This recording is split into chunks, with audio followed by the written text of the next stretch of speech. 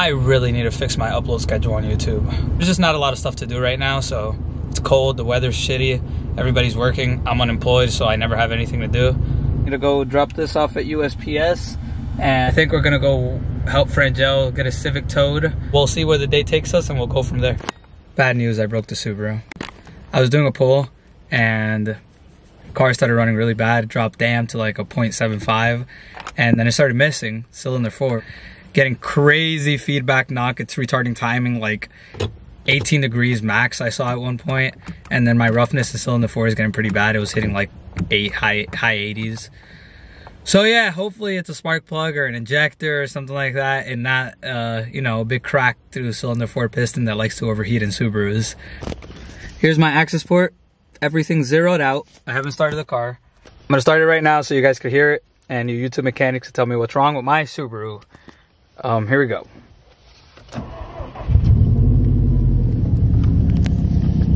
Okay, so you can see there, my roughness in cylinder 4 is just climbing and climbing and climbing at idle. It doesn't do it when it's not at idle. When I'm accelerating, it's retarding timing, but it's not giving me any roughness when I'm accelerating. My dam's at 0. I'm still getting a whole bunch of roughness in cylinder 4. I'm gonna give it a quick little baby rev so you guys can see it. See how it stops? And if I hold it at 2,000 RPMs right there, it's not getting any more roughness. It drops to 0 and it stays at 0. But as soon as it hits idle again, right now it's idling, it's missing really bad. Throwing this misfire related PFFFE or PFFFF, and then it's throwing my cylinder 4 misfire detector. You can hear it. I also have an exhaust leak, so that's my own oopsie. But I mean, you can see the motor vigorously shaking. I don't know how well you guys can see the vibration, but she's missing all right. So I'm not really sure what's wrong. I'll probably end up taking her to the shop tomorrow, try to figure it out. For today, I'm just gonna call it a day, park it for the night. And I just washed it yesterday. She looks so clean, so purty, and now she's broken and running like shit. Subarus, man, it's a love-hate relationship. Guys, my Uber's here.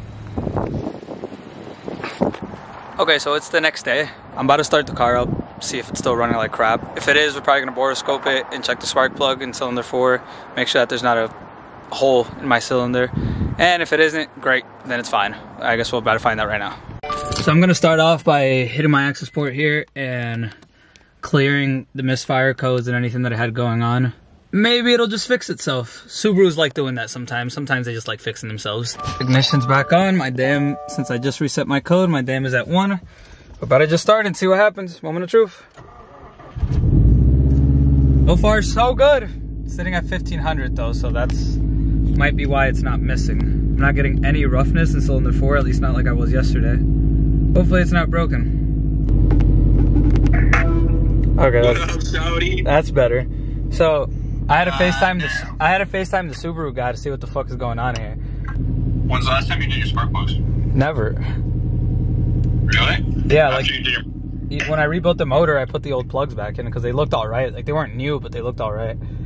I mean, it could be your spark plugs. Injector failure is weird on Subarus. That's like an Audi thing. So I don't know if it'll be injector failure. Or it might not be anything because Subarus like to fix themselves. That happens to me all the time. It's starting to drop in idle right now, and I can feel the car vibrating. Drop. My dam hasn't dropped yet, but I just got some roughness in cylinder 4.